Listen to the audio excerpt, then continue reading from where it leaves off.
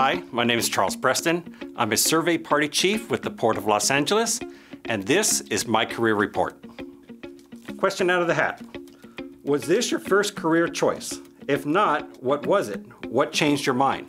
Actually, land surveying was not my first career choice. My first career choice was to be a civil engineer. During the course of taking the college classes to become a civil engineer, I came across the class of land surveying.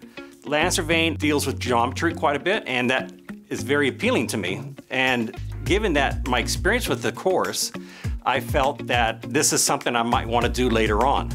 So we convinced our college to actually start a second, more advanced course in land surveying. And many of us that were in the first course took that, and that's what started me into this career of land surveying. And that's how I got into it. Next question. Is there anything you would have done differently on your career path? Actually, probably yes. I took a long time to get through my college courses, and I actually just recently finished getting my bachelor's degree in land surveying and geomatics. If I had the opportunity, I would have done it more quickly. I didn't come across the land surveying course in the curriculum until later on. And at that point, I made a switch to focus in land surveying as opposed to civil engineering. Had I been able to complete my education on a faster basis, I think I would have come across the land surveying class more quickly. And at that point, I would have changed my careers then instead of waiting till later on. So yes, I think I would have changed it a little bit by speeding up my education, and that's what have got me to where I am now. Next question. What are your favorite tools to use on the job? Right now, our favorite tool is the GPS receiver that we just recently got. The reason is that it allows us to set up and complete our work on a much faster level than using what we usually call a total station. So setting this up saves us time, makes our job a whole lot easier, and gets us done a whole lot faster. So right now, that's my favorite tool. Next question. What is your favorite part of the job and why?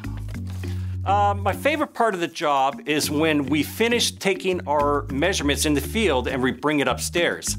It's at that point we get to upload it into our surveying software, and we get to see actually the map that we are creating out in the field.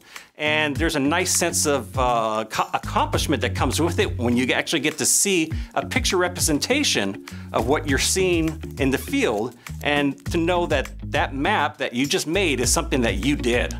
So for me, that's probably the best part of my job.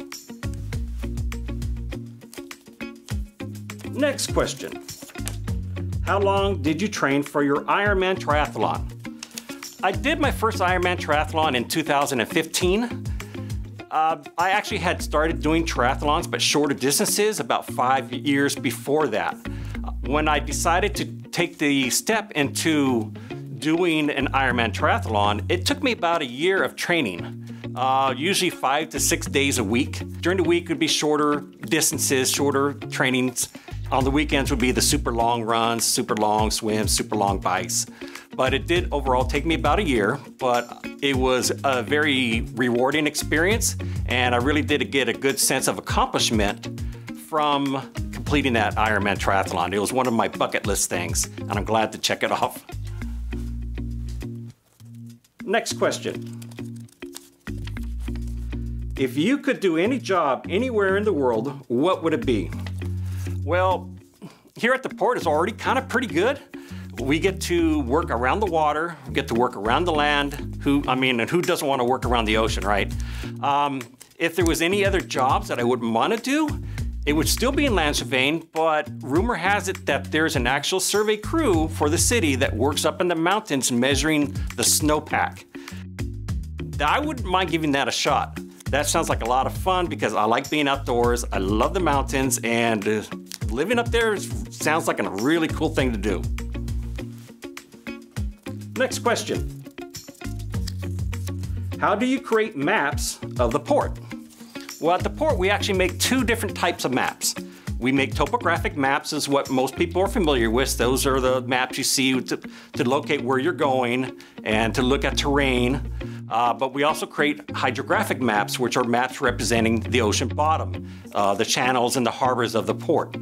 To create topographic maps, we take measurements in the field by setting up a total station or using our GPS receiver and taking measurements from that surveying instrument to different objects out there. For example, roads, sidewalks, trees, buildings, things like that. And we piece it all together and we bring it upstairs and produce a map out of it.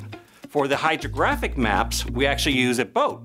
The boat itself has 2 GPS receivers that allow us to know where the boat is and what direction it's going. There are also additional components on the boat that allow us to measure how the boat moves in the water. This allows us to place the sonar that's in the bottom of the boat and orient it in a way that allows us to precisely measure the bottom of the ocean. And we take all that data upstairs and again make a map out of it that we provide to engineers for design purposes or to the port pilots for their use in guiding ships safely into the port. I'm Charles Preston, and this has been my Career Report.